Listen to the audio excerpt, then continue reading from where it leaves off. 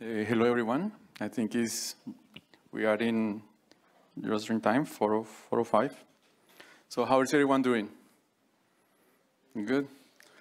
So I want to start by classifying, making a little machine learning here. In this sparse data set, can you raise your hand if you are from United States or Americas in general? So we have one. And the rest of the people, let's say Europe.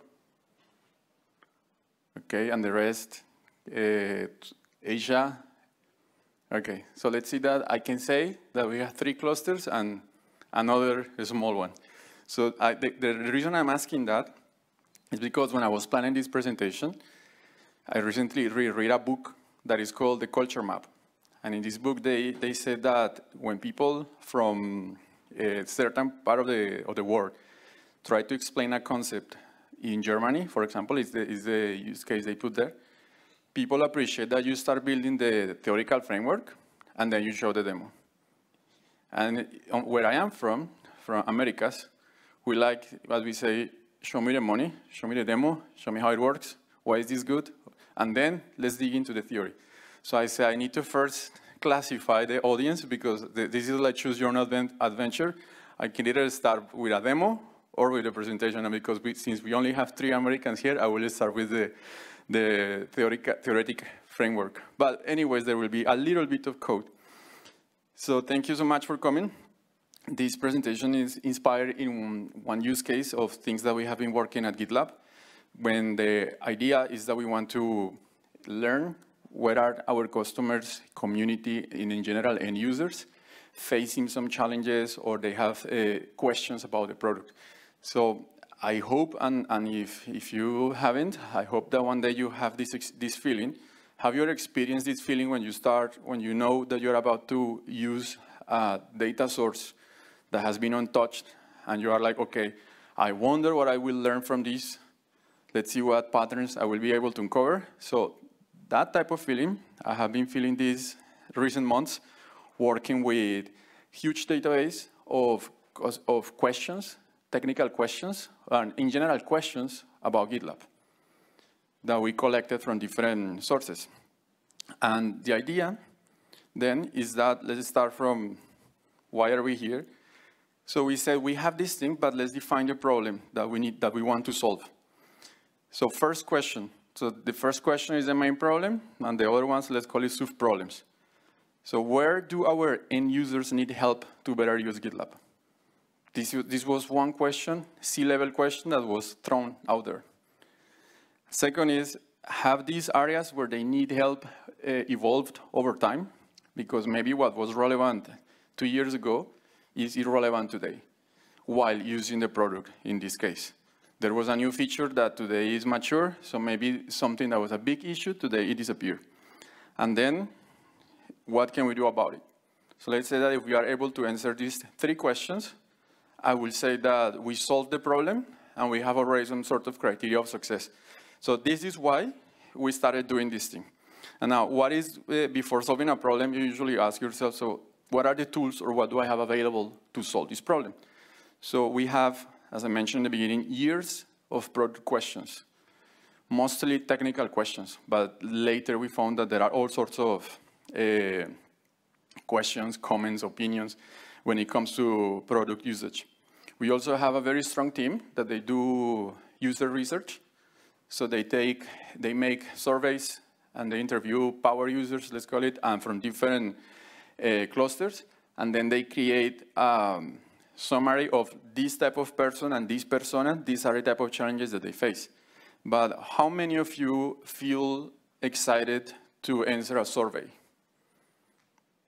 So that's a tough one, right? But if you are upset or you are facing something, maybe you are more willing to create to add a question on Stack Overflow or raise a support ticket. So this was solid, the UX research, but the sample was very small, and it was, in many cases, let's say, based on certain anecdotes. Someone will say, usually you have this, but we cannot really extrapolate from one person's opinion or 15. And the third component that we have available is the domain knowledge, which this domain knowledge is part of the reason of the name of this presentation, which is combining the best of two worlds. Because when we have domain knowledge, when we have people that they know what they are doing, in the context of our application or business, we can model certain business rules to extract information, or as it's called in regular ML information retrieval, that is based on certain rules that only make sense in my use case. So in our use case, I will show you what was the thing where we were using a lot of the domain knowledge that we have from people that they are usually solving these questions for the community or building the product. And for them was more familiar many of the product questions that we found in the dataset. So now we say why, I want to answer the how. So we started with defining certain guidelines. So first of all, we said we need to spend a decent amount of time understanding the data. Because one thing that I don't know if you have seen, if you follow social networks, especially Twitter, nowadays it looks like at every problem, you just want to throw an LLM and see what's up, see what will happen, let's see what. And so we said, no, let's not do that. Let's not throw LLMs to the problem. Let's not spin up GPUs. Let's first spend some time with the data. Let's see what we can learn from it. Let's confront it with the domain knowledge that we also have, and other experts. And from there, then let's go to define predictive and generative tasks. So this is when we said, maybe we can use regular machine learning for this specific thing. This could be a rule, and this I will use generative AI for this specific use case. And then we said, and this is huge data set, so let's start by finding what are those low-hanging fruits, or also known as small problems, and let's start from there. So we said, and this cannot be done in isolation. We have to iterate and refine these questions and these assumptions and these guidelines by sharing it with the people that have the domain knowledge that we want to do. In this case, we were talking a lot with people from support engineering, the engineers from support. They were saying, look, we are seeing this, does it make sense? Yes, no, maybe it's that. So this helped us to refine the data science process. And now, the what. So actually what was important was the philosophy that we were going to use, and now the what. So this is the low-hanging fruit number one that I wanted to highlight. So imagine this is a real question that comes from Stack Overflow. Here is the link to it, where someone is asking how to define certain permissions to use GitLab and Kubernetes. So here is where comes what is important for your own use case and why domain knowledge is so relevant, and that then you can build rules. So if you pass this through a regular entity recognition or an LLM, most likely it will be, first of all, we have a lot of questions, and it will be unfeasible to fit all of these thousands of questions to an LLM just to maybe get something that doesn't necessarily is good. So here we said, for us, there are many issues that they are probably were relevant in GitLab 15, but that in GitLab 17, they disappear because there were upgrades or maybe some feature evolved to a certain point that this problem disappeared. So here is when we started defining what is important for us if we want to address these things. For us, it's very important not only to detect the entity GitLab, but we need to detect the version.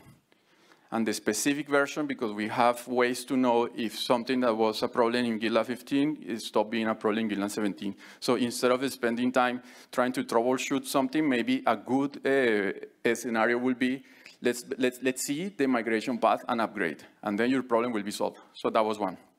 There are other tools in this universe that is Kubernetes and OpenShift, for example, in this case.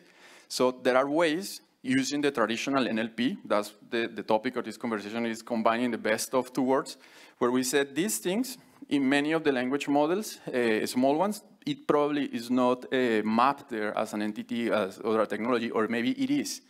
But in our use case, we wanted to aggregate it in something that makes sense for us in our team. And we usually call these technologies like Kubernetes or OpenShift, we put them in the same bucket called cloud native.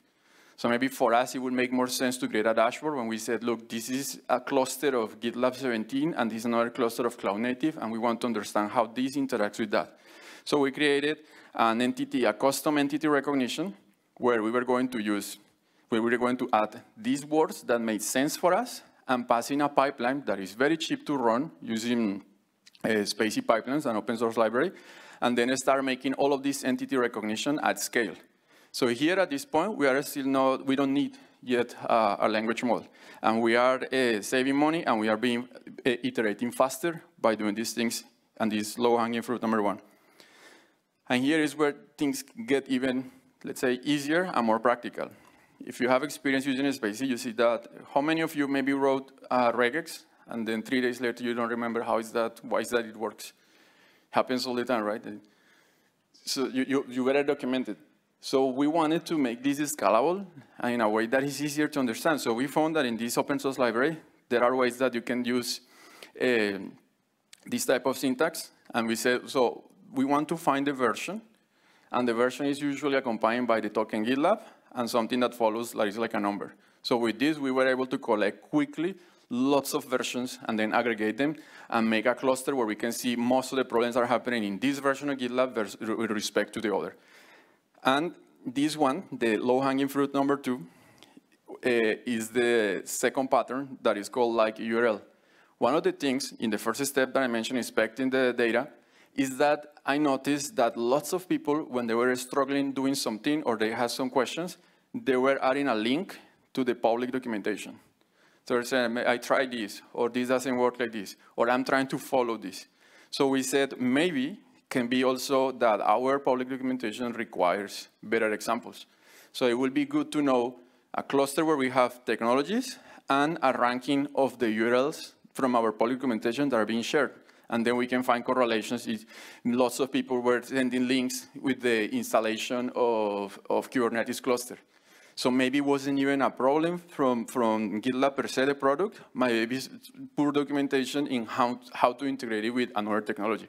So this, you see, that makes sense for us, not necessarily for every use case. So that's why we start by inspecting the data and seeing what can we code, what business rules can we get out of the steal of the machine learning process, because at this point, we don't need machine learning yet. We just need to extract these patterns and start doing aggregations and counting occurrences to start shedding light into the size of this problem and the cost of the problem at the end of the day.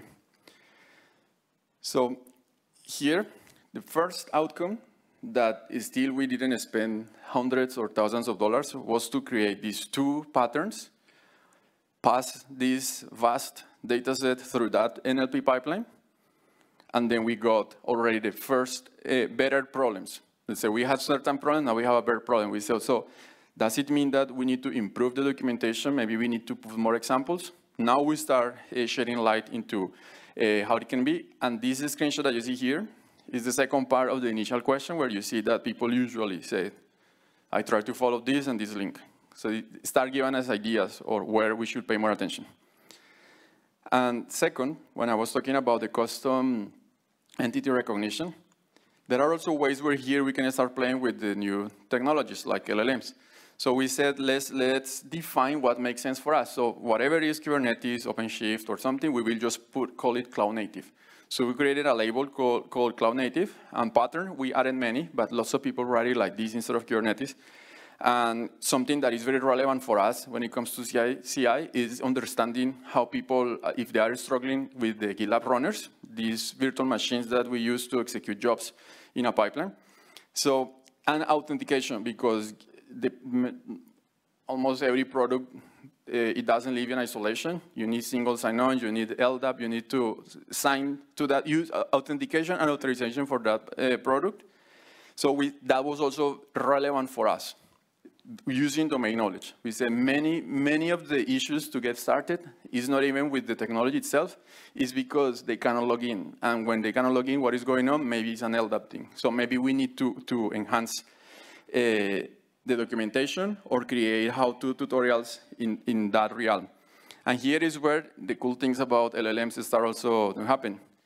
You just need to define what are your entities, like I did here, like Kubernetes this. You take an example, then you can feed a lot to the large language model, and you say create a JSON like this, and using the template that I already gave you.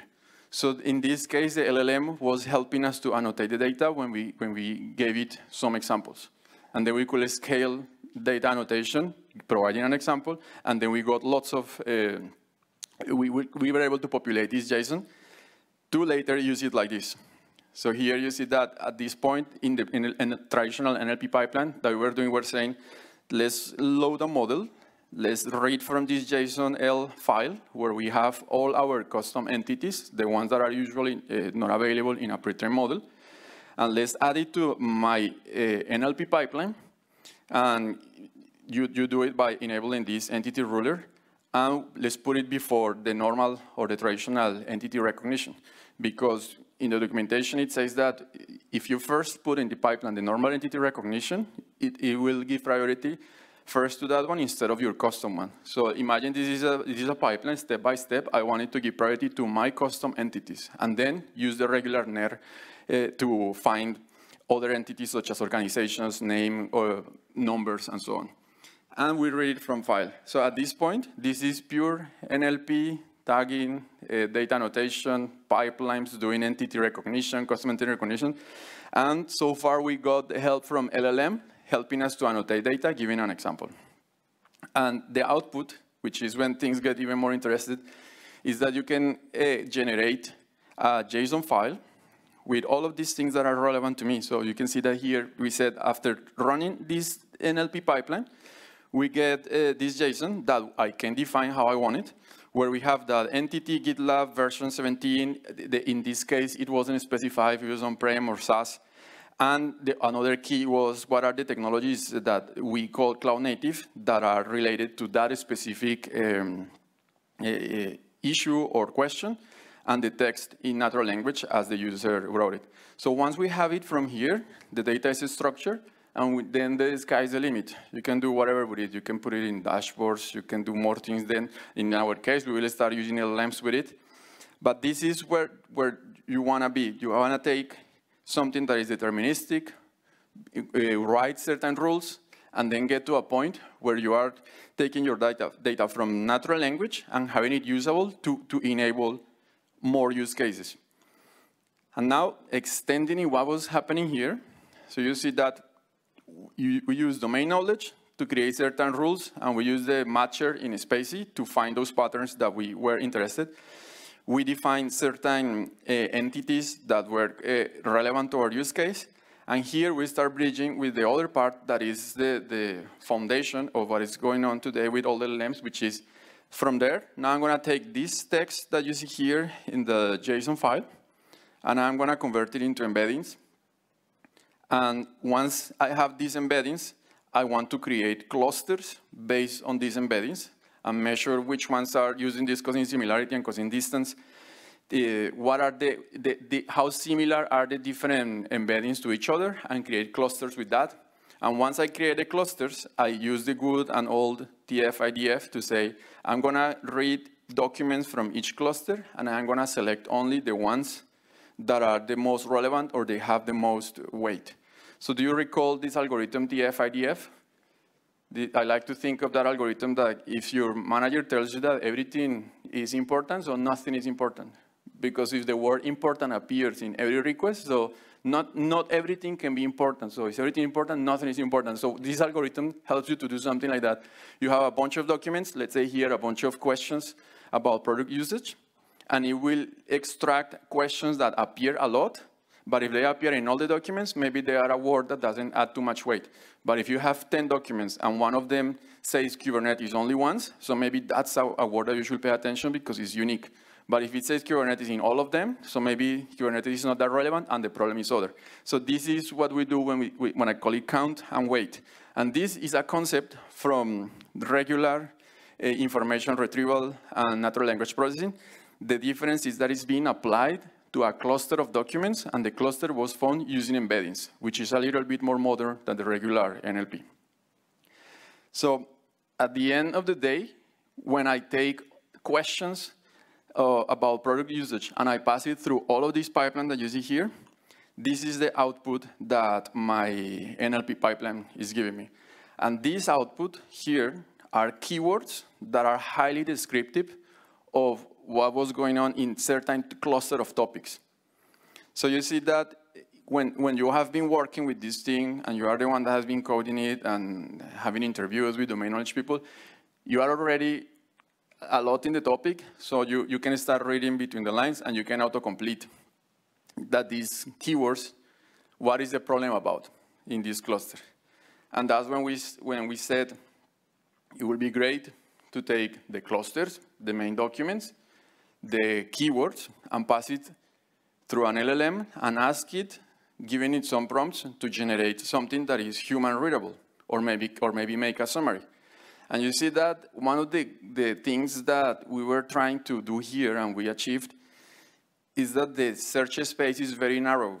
This is all the input that the LLM has to create something. So this is what has been our friends from Spacey and Explosion, they are calling retrieval augmentation or something like that. Instead of RAG, this is retrieval augmentation. So you are reducing your search space using regular machine learning or deterministic outputs to generate these keywords, and then the LLM will take from there, will generate something. So you are already narrowing the search space, which I spoiled my next slide, because this is what we wanted to do. I didn't want an LLM making sentences up, getting it from a vast corpus that it has probably. Actually, before we did this, the LLM was suggesting solutions, because have you seen, if you have been using them or evaluating them, they are like people pleasers. You ask them to do something and they want to go extra mile doing more. So you said, no, I don't want you to tell me much about it, just take this and give me a sentence that makes sense based on lots of samples that you saw from the documents that I filter out from this ranking, and then make a sentence that is human readable. So effectively narrowing the search space for it to generate something. So we saw in different scenarios that we could make it more verbose, more informal. So one of the outputs was using Llama 2, the assistance with GitLab 15 migration. This is something that is cooler to read than migrate health path GitLab 15.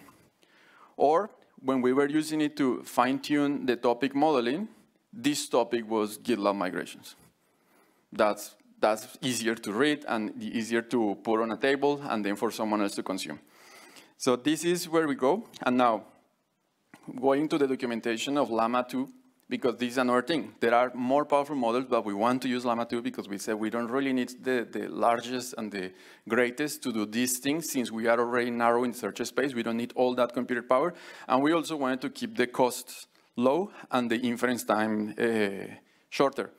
So here, the good documentation, this is nothing that I invented. We just went to the documentation, and they say that usually you need to prompt a model like this, 3 steps. The system prompt, you give an example, or the in-context learning, I think they are calling now, where you say, look, this is what some prompt will look like, and this is a desired outcome that you can come up based on this. And then the main prompt, where we are actually using the documents that were passed or that were ranked by the traditional NLP pipeline. So you see these 3 bullets here. These 3 bullets, when it says can access my instance or LDAP misconfigured or need help resetting LDAP, they come from this count and weight. So there were hundreds of documents, but we said let's just choose the top 3 because they are the most relevant. And these top 3 is what we are passing to it. And these keywords are the ones that appear and have most of the weight in all the documents. So you see that now we are narrowing the search space to say generate a sentence, but use these documents and these keywords. And this is all in the prompt. So we define 3 prompts. System prompt, where you can, this is optional, I think. It says in the documentation, where what you do is that you start already setting the context for the LLM. So in this case, I said you are a helpful assistant. I have seen recently that they are putting you are an honest assistant. So I don't know what they have observed by adding that. This is internal usage, so we say, okay, I am going to risk it that I don't need to add that one. And so going through these 3 steps, this is a screenshot from one of the experiments where you see that I concatenated the prompt using the three that I defined earlier. And then once you pass one of the questions from the database, it generated something that is easier to read than just keywords. So this was one of the experiments that we were doing. And here we start seeing that what I mentioned in the beginning about the domain knowledge. We see that at this point, this was a very specific cluster that is more about integration with other tools. So we still are not there in that product user thing. And this is what excites me when I use these data sets. When you are told that you are going to analyze some data set about product questions, it wasn't in my imagination yet that big chunk of it was going to be integration with another system. That was an assumption that I didn't have, and we learned it from the data. I know that they said that the beauty is in the eye of the beholder, but for me, this was nice to see. It was something that I wasn't expecting. Maybe someone else was, but doesn't matter. And here, I want to share something that we extended. So the cool thing about this, because all of these things that you saw in the pipeline, you could do it. We did it in the beginning. We took all the traditional and proven algorithms. We use k-means. We use all of these things to generate our own clusters. We use LDA. And then we found that someone already, thanks to open source, had already thought about how to chain all of these things. And there is an open source library that is called Topic, where all of these things that I put, they are already chained, and you can plug and unplug. So we said, okay, and there is a class inside that library that is called text generation, where you can pass certain arguments. So we extended the class to continue enhancing the prompt, but using what we extracted in a deterministic way using traditional NLP. So in the regular class, it is expecting these keywords documents that they have all the different samples of product questions in natural language, and the keywords, that is the output of all the pipeline where it's ranking topics. So we extended it to now also consider the different entities that we found deterministically using traditional NLP. So now the prompt, you see that you can enhance it with other things that probably for your use case are mandatory. Maybe there is some, here is when regulations and compliance become very relevant. What if you have to filter anything that looks like an organization name from public sector or something like that? And you already have what are those organizations that you need to filter. So maybe you can create a custom entity, and in the prompt say, exclude all the entities from this field that I deterministically found using regular NLP. You don't want to risk it to pass it through an LLM and give some examples and see, let's see if it works, and hopefully it will, because this is what can be happening. In this case, we are reducing the area of risk, let's call it like that. But the search space is being reduced significantly. So I promise also architecture, and if you want to take pictures, this is the moment. This is the very high level, sometimes I call it architecture, because this is hiding most of the coding and things, modules that were built behind. But here we see that we have a data set. We had to select timeframes and reliable plans because there are different types of, our data set had different things that we said, this we don't need. And also, we have like 10 years of questions, and we said we don't want the 10 years old. So we started by filtering something more recent. And then certain fields for GDPR or other things that were completely irrelevant and we didn't need. And then internal request, this was another that was very interesting for us as well to learn, that from this bunch of data, one important cluster was internal request. People saying, how can I do this? But they were already employees. So we said, okay, so we just found out that we need to probably do something in the onboarding, or we need to create some entry in our handbook where we are explaining a process that apparently is not clear because look that they are asking here. This was also not necessarily intuitive. And this internal request also learned us to help what can we improve from our process. And it's very important to keep always some human in the loop. So we were validating and inspecting after all of this NLP was applied, we were validating and inspecting the data, seeing that maybe there is something that at that point in time we should remove, or there is, using some human judgment before we will put that into the algorithm that was going to calculate the different topics. And from here, once we had the topics, you see that it's very easy because we also stored a timestamp to answer different questions that I said in the beginning. We wanted to look at the progression of topics over time. And we could definitely see that something that was very important in June stopped being that important in November on the same year.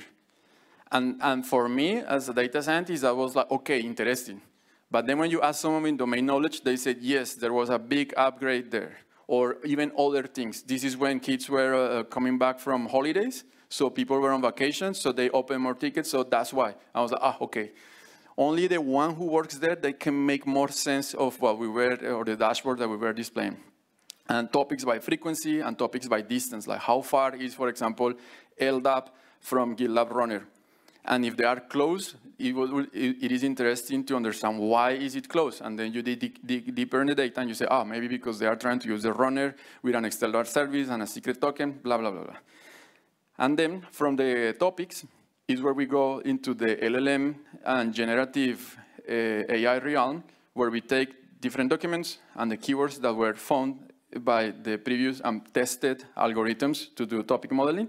And then we were refining the topics or generating human-readable sentence, using them for what they are good at, generating language, but from a narrower space. So my 3 takeaways from this is that first, you define the rules that are relevant to your goals. In this case, I mentioned the version of GitLab, the links that we wanted to find. Then we use those rules to apply traditional NLP, and that will help us to narrow the generation space using structure, remember the JSON. And that opens the door that maybe we need smaller models that we can fine-tune for this specific use case. So don't worry that much if you don't have enough memory or you don't have a big GPU. Maybe if you do all of these things, you can use a smaller model fine-tuned that you can run on your computer or in a cheaper virtual machine, which is what we ended up doing after all of these things. Big part of the outcomes is that we discover some blind spots, as I mentioned, things that when we were writing the different assumptions, there were some that appeared there what we didn't know. Another outcome was the technical content. The famous is a feature, not a bug. We say, okay, no, this is not a bug. Look, actually in the docs, we wrote this. It would be helpful to do this. Why? Because we're learning from the frustration associated with certain links by applying this pipeline. So technical writing teams, they were able to say, okay, let's revise this part because probably it's not clear. And it also helped us to, at least for the support team, they do something that is called knowledge articles. They said, if I know that this is now that we see the different clusters where there are lots of questions that relate, maybe it would be great to write a tutorial explaining this, and we put it in the portal online in the forum. So before someone opens a ticket or goes to Stack Overflow or something, maybe they will find this and they will answer their questions. So now what we are doing was basically having data-driven decision in where to focus when we create content. That is also very relevant for my team. Sometimes we have to decide, okay, I want to write a blog, but about what? With this, I already have some input of something that might be relevant, and the likelihood of the content being useful increases just because of this. At least if someone asks me, I have data to prove why I made that decision. Second one is the enhancing of the public documentation, thanks to the pattern. Nothing fancy, just reading links. And the third one is that GitLab released recently, I think, I'm not really sure now, something called GitLab University, where there is an outline of topics. And when this happened, we told them, look, we found this. And they said, we have a bunch of data and material for that, so we will make sure to put it as part of the curriculum in certain certification. Because we saw, according to the question, that was relevant for them to learn. So I wanted to show you also a little bit of code where I was combining everything. So here, you see that the traditional NLP using Spacey, which is a very powerful library, to define the matcher, the stop words that is still, in some cases, is relevant. And here I was just passing all of these things, and of course I cannot show you the data set that I was using for this. So I just went and downloaded the movies data set from Kaggle, and look, no LLM, and I already found something that I believe is quite concerning. From 1,000 movies, you see that most of the, when you clean the data set, the words or tokens that appear are man, life, young, fine, woman. So you're going to start asking questions, right? Like, is it most of the movies about a young man? Yes, that starts shedding light, like where to, and if you are a person that knows about cinema, then you will have deeper questions. In my case, it's just an outsider perspective. And then I plot the frequency of regular tokens, no lemmas, and it was the same, young man, life, family, woman. So, okay, this that doesn't sound too inclusive to me. Most of the movies, the top from IMDb apparently are about young men. And yeah, World War, America, German. Yeah. And here, so I was applying this library that basically defines the pipeline that I show you, where it's combining the topic modeling with clusters and reduction of features, because these are very big vectors, so you need to make it shorter for computing and so on. And the embeddings, using this very small model to calculate them. And this, stacking all of these things together and defining metrics, basically you pass the data to this algorithm, and it will start calculating embeddings, transforming documents, and then it will give you the different distance and so on. So this was, for this data set that you saw, is highly, what is it called, imbalanced, let's say, for men, young, life. So you can see also here the distance between the clusters, and a very nice view of how they look like when you plot them in a 2D space. And then you can see the nicely defined clusters here. So this is what we create, no LLM included, but let's close it here.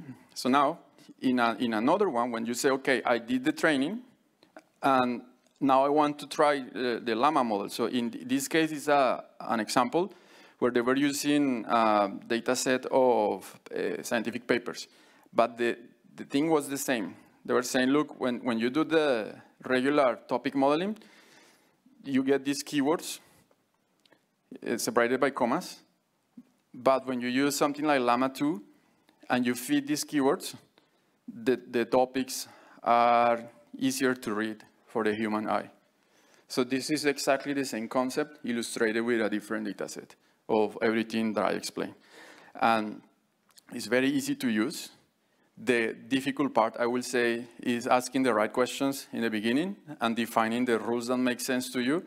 So whatever you get here is more meaningful than just throwing more LLM and compute power at your problem. And I finished right on time, it's just 1 minute. So thank you very much. I hope you like it, and I will be around if you have questions.